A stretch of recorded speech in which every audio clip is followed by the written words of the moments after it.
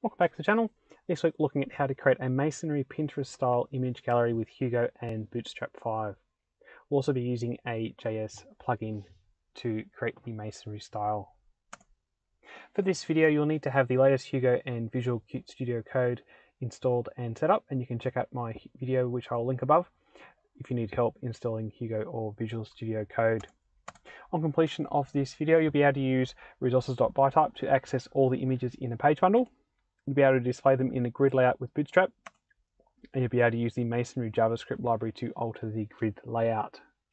So we're going to be mimicking the Masonry gallery style, which has been made popular by the Pinterest website. To get started with this tutorial, I've left a link in the description section below for a GitHub repository, and you'll be able to download all of the code using the green button. You can download a zip file. If you're a more advanced Git user, you can clone the entire repository, but I recommend just downloading the zip folder, and then you can open up that folder in Visual Studio Code. I've put a heap of photos that I downloaded off unsplash.com. You're welcome to have a go with your own Hugo project. Otherwise, you can download mine, and I've conveniently got some images waiting there for you. Before we start, a quick message from this video's sponsor. As a Skillshare teacher, I've partnered up with them to offer you a free 1-month trial using my link below. I personally produce full-length Hugo courses on Skillshare on a variety of topics, and there are many other great teachers on Skillshare ready to help you level up your skills for your next big project. Click on the link below for the 1-month free trial. You can cancel at any time and you'll be helping out this channel.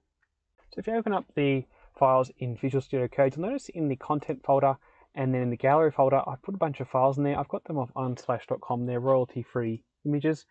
And what we're going to first do is create an index.md file for that folder. So what we'll do, we'll use the command Hugo new, and we'll create the file in the gallery folder, and it'll be /index.md. We'll then go into the file and we'll make a type for it, and we'll call it gallery, and then we'll assign it a menu link. So menu of main, because that's what the main menu is called in this project, and we'll give it a weight of 20. Let's then go into our layouts folder, and we'll create a new folder called gallery to match the type that we just assigned to it, and then we'll copy our single.html into there. We'll then create a new row with .row, and then we'll create a new column. So we'll use .col-6, and then that'll be for extra small and small, and then for medium we'll do .col-md-4, so we get 3 columns because 4 is a third of 12. And then for extra large and greater we'll use 4-column layout, so it'll be .col-xl-3 because 3 is a quarter of 12. We'll then do padding below of 3 and padding either side of 2. Now what we'll have to do is create our image variable. So we'll do images : equals, and we'll make it .resources.bytype, so that'll get all the resources of the type image in the folder. So that's our folder, so all of the image resources will be captured. We'll then create a range, and we'll range over images. We'll put our end tag in, and then we'll create our image tag, img, and the source will be .rel permalink. To minimize reflow, we'll provide the height and the width. So the height will be equal to, in curly braces, .height, and width in curly braces will be .width, and it's got capital W and capital H for height and width. And because we've used Hugo's image processing we've retrieved the images, we can then access .height and width. And alt, we'll just call it gallery image for now. And then we'll add a class. We'll use img-fluid since we're using Bootstrap. We'll then open up a new terminal and we'll run Hugo server. I'm going to open up a new terminal and we'll run Hugo server. Then we'll control click the link and have a look in the browser. Then go to the gallery menu item. And it's kind of displaying how we want it, except we need to get rid of all the white space. Luckily, there is some demonstration code on the Bootstrap website for integrating the Masonry image gallery library. So here's the page, and I'll leave a link to it in the description below. What they've done here is they've used the most simple method to integrate it.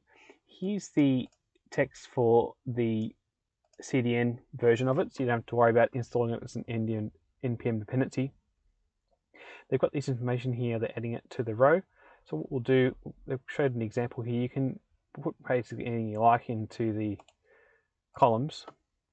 We'll inspect, and we've got row and then the cols, and then on the row they've put in that text. So what we'll do is we'll have a go at it. We'll grab the script, go into our partials, script footer, and we'll add it on the end. We'll then grab the data masonry, copy that, we'll go back into our single.html, and we'll add it onto the row. We'll save that, and now our layout's been fixed by the JavaScript file. So it's displaying just as we want it to. So currently we've got our 4-column layout, and we'll bring it down to 3, and notice it all reshuffles, and then we can bring it into 2, and it reshuffles again.